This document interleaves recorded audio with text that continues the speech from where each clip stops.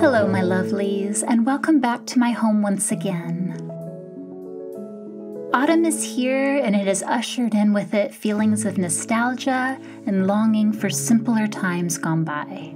It's October, and this month has already shown me that changes are an inevitable part of life, as the leaves are beginning to change color and drop, and the sunlight is diminishing more with each day. It's a season of reflection for sure, and I find myself reminiscing to earlier autumns in my life, though trying not to get lost in comparisons and dwell on what was. You see, dear friends, this year's autumn looks a bit different, and things in my life have just been, well, a bit upside down.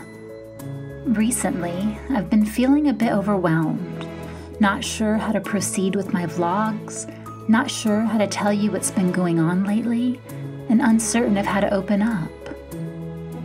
Of course, each day holds opportunities that can be celebrated, even in the most stressful of times. And there's so much to be thankful for that I try my best to stay positive. But the differences, the nuances, and the changes in my life this autumn are ones that I'm still navigating through and learning to accept and appreciate.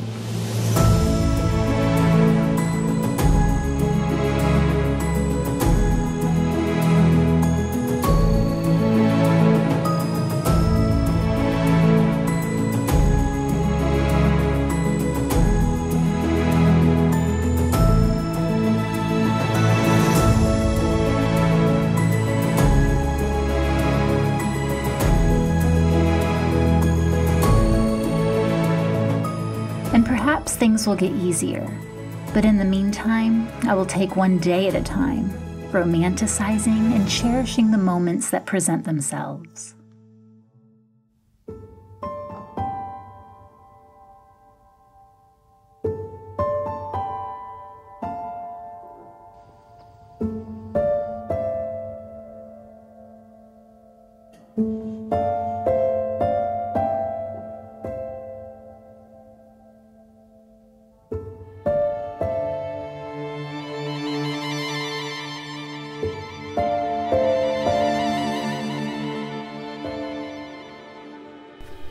Good morning. I'm just out here at the lake. I just arrived not long ago, and now I'm just in this beautiful location under the trees beside the lake.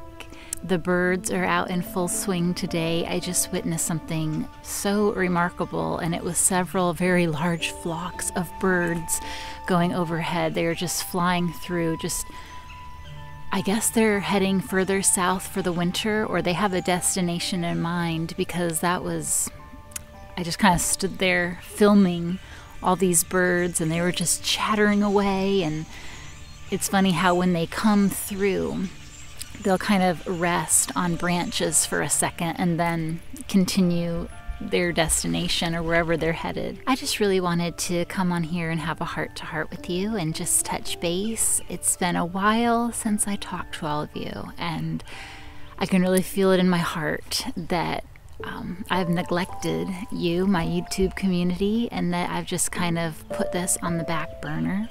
And I guess I want to just open up and explain to you why, and hopefully just, have a fresh start and just say, it's never too late to just jump back in. So what am I talking about? Before we go any further, I have my coffee, and I was going to pour some because it's quite chilly out here, which I love. It's such a cool, crisp autumn day, and that was another reason why I wanted to come out first thing. Not only is it quiet and peaceful, and there's just no one around, there's no buzzing, there's no stirring of activity, well, except for nature. It's just a beautiful autumn day, and I'm very inspired by this cool weather. So back in August 23rd exactly, David had to go into the hospital for open heart surgery.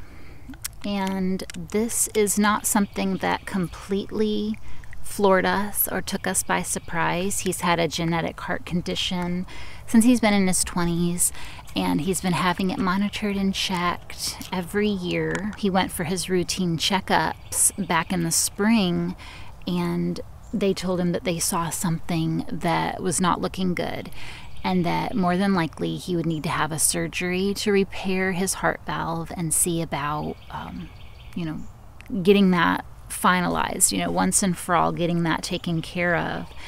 And so all summer we were kind of in limbo, just wondering, was he going to have an appointment? Were they going to schedule him to have surgery?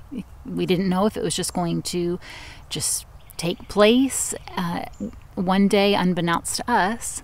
So after the summer went by, kind of being in limbo, wondering when this was going to happen, we got an appointment scheduled in August. And we both had peace about it because we were very confident in our surgeon and our doctor. It was going to be a pretty extensive procedure, though, open heart, which was not something that David wanted to do, of course. And I can honestly say that our faith is really what we leaned into during that time. A lot of prayer. I had a lot of friends and family, so many loved ones just jumped in like prayer warriors to get us through this time. I think that really helped give us comfort and peace as well. Of course, I don't want to say I was scared. I didn't really have apprehension either. Like I said, I had peace about it, but there's always that little bit of unknown, and you're just so ready for it to be over with, and so that you can get the good news that everything went smoothly. More than anything, I so badly wished I could have just taken that from him so that he did not have to go through that. He knew he didn't go through it alone, but at the same time, I didn't want him to have to go through it at all. We were in the hospital in Jacksonville for about 5 days, just him and I. The care team, the nursing staff, they were all wonderful. They all just showered him with love and care.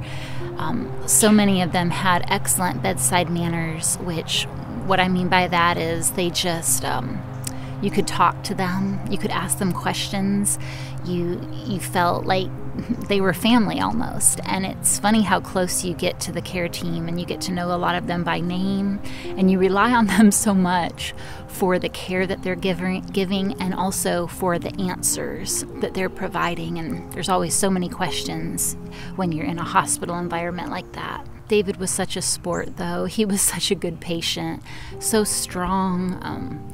He was ahead of the curve the whole time. The doctors and the nurses, they kept saying that he's doing so well. He's doing better than most patients would be doing at this time. He was ahead of the curve. So that was very encouraging to hear. I think he was motivated to get through that situation quickly, and he was just strong. When he went in for his surgery, they allowed me to wait in this beautiful little sitting room, this waiting room, which was so special, and it had gorgeous stained glass windows. It was peaceful, low lighting, and I just really enjoyed just that whole atmosphere. They're definitely service-minded, and they're compassionate, and it's just a very ethical hospital, so I can boast about them quite a bit, but that's not the purpose of me sitting down with you today. Really just to let you know that David and I, fast forward, we're 6 weeks into his recovery now. He's doing so well. We had some scary moments, and just like anything that is challenging that you go through, a lot of times you can come out stronger on the other side. Doing really good. You can really grow from it. So I think that him and I both have. Honestly, it's been wonderful him being home these past 6 weeks. He's struggled a little bit with the idea of not being able to go back to his job right away and just having to be at home and recover. And his recovery process has been so good that he's getting stronger every day, and all of his friends and family, they're amazed at his progress, and I am too. You know, most of September looked like just David and I home, getting through these things together, and him recovering and me helping him in whatever way I could. A lot of times it was difficult to see him, someone I love so much, go through pain and discomfort, and me feeling helpless as can be, but I do what I can do to help him out, and he's really expressed to me and to those around us how much he appreciates me, and I just feel like, oh, I'm not doing anything. I just feel useless sometimes. Both David's parents and my parents live close by, and they've been wonderful to help as well. And, you know, friends in our family, they've stopped by and they've provided meals to us in those first couple of weeks and just really stepped up and lent a hand. And that was very humbling for me and for David, I'm sure. And I think I really learned a lot about helping others. And it just kind of opened my eyes to see how important it is to be a help and to offer help. So in addition to David and I just, you know, being at the house each day and going through recovery mode, this autumn has also been different in ways, challenges and things just, you know, falling into our laps. Just have to, at the end of the day, understand that some seasons won't look like what we expect. We'll have to maybe lower our expectations a little bit. My mom had a situation as well, and she's like my best friend, and I was heartbroken when I heard the news that she fell and broke her arm. Her entire humerus bone was completely broken, and it was a very bad break. You know, fast forward now, it's been about 3 weeks. She's doing quite well. She's recovering good too. She's strong. She's in a sling right now and starting therapy. So she's doing a lot better, but at first that was kind of a little bit of a setback. And there's not been a lot that I could do to help her. My other 2 sisters have greatly stepped up to provide care for her. But I still try to do what I can. Yet again, I try to invest extra time to help her in ways that I know really matter. And in addition to both my husband and my mom going through these health issues, we had the storm of the century touchdown. Hurricane Helene, straight from hell, as the name suggests. Worst hurricane to ever hit our area, and it was just devastating and heartbreaking. The amount of destruction in its wake is just unprecedented. They're still recovering. We are 2 weeks into the aftermath of that hurricane, and there are still people without power. Trees down everywhere. David and I, we were up all night long. It hit in the early morning hours. We were up all night long just listening to things hitting the roof and hitting the house, and just the wind was just so strong. We lost a couple of trees. One fell on the side of the house. It left so much debris on the roof and all over the yard. Debris just everywhere. And when I came back to visit this park that I love so much, I didn't know what type of damage I would find here. A lot of trees came down, but they've had crews already come in and cut the trees up into smaller pieces and pile and stack. It's just unreal to see it. David nor I have ever seen a storm do this much damage. So much of our sweet little town is just in a deplorable state, but it is just encouraging and inspiring to see all of the linemen that have been out working on the power lines, the cable lines, just around the clock, just trying to recover everyone's home. And there's a lot of help hotlines right now that you can reach out to get help in your yard and to get help around your home if you need it. We were so blessed, and I am going to be forever thankful and grateful to the friends of ours that have stepped up to recover our property and our roof and to come by, and they have picked up branches and sticks, and they've used chainsaws, and they've done so much work to recover our property, and it looks so much better. It was looking really bad, and David can't do anything right now, and I can only do so much. I did use a chainsaw for the first time, and our chainsaw blade was a bit on the dull side, but I made it work. It took me a while to get through this tree. I was going at it, and David was assisting me on the side and telling me what I should do and making sure I was safe with a hard hat on and safety glasses. What did I have to do with that chainsaw? I had to cut our way out because a tree where it landed blocked our driveway. We weren't going to be able to get out of there. We had no way of even contacting Dave's parents in the aftermath of the storm because they had no cell service, and we so badly wanted to go check on them and make sure they were okay, but we couldn't get out of the driveway. So I did some hacking and some sawing and some moving to the best of my ability so that we could drive on out of there. So now you know kind of what's been going on with me and with David and where we've been. Yeah, just not the autumn that I signed up for. I think it's all in how you look at it too, though. You can choose to get really depressed and to get down in the dumps about things, or you can look at the positive and just look on the bright side and realize in retrospect you're still just showered with so many blessings.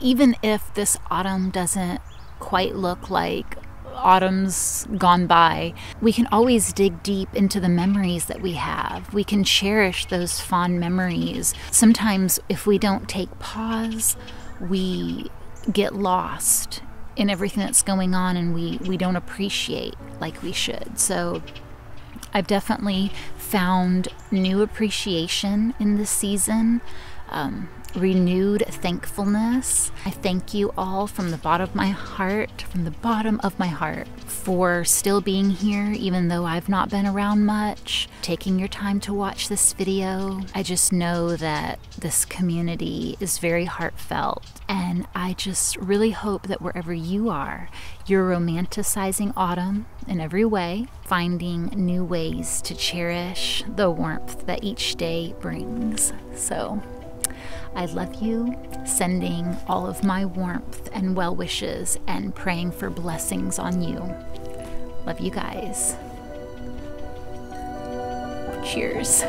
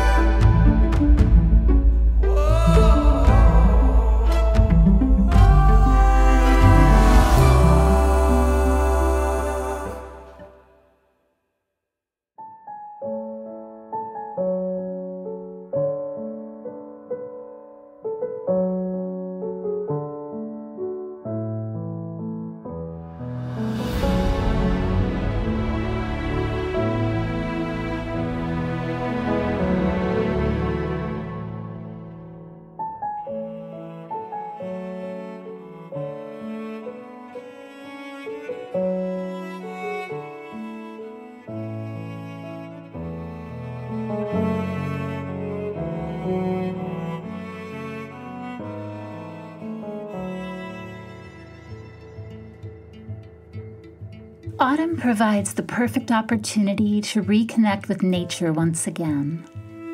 It's a season of warmth and togetherness, a time when we gather around a cozy fire, sharing in stories and laughter. It's a time to appreciate the little things in life, like a walk in the countryside or reading a good book. Autumn is also, as I've stated in my own case, a season of change, and yet so beautifully represents growth also. It's a time to let go of what no longer serves us and to embrace the new opportunities that come our way. It's a time to be grateful for all that we have and to reflect on the blessings in our lives while expressing our thankfulness. So thank you so much for joining us today and sharing a little piece of our life with you. We're looking forward to the future with hope and optimism. But for the present, we will strive to appreciate the beauty around us, to connect with the people we love, and to find comfort in the simple things. Sending our love to you. God bless.